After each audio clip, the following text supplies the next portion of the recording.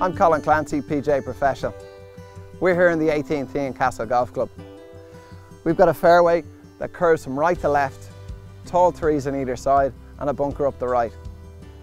This layout is a slicer's nightmare. There's many reasons golfers hit slices, and we're going to talk about one of the big flaws in setup that lead to a slice.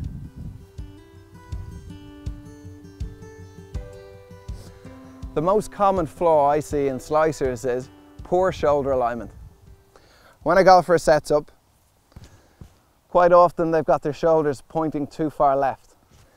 This leads to an out-to-in swing path where the club has been swung left and the club face is pointing right at that swing path. This creates clockwise spin and curves the ball to the right.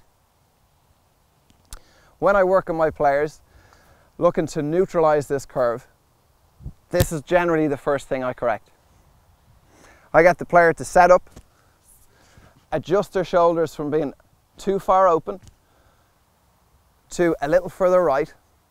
Two nice checkpoints are, from this view here, you may be able to see the logo on my chest.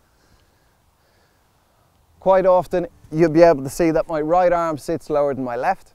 If you can do this, the player has a better chance of delivering a more neutral swing path, reducing curvature and hitting better tee shots.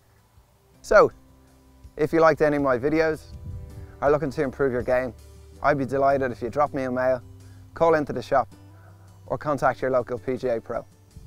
Best of luck with the game.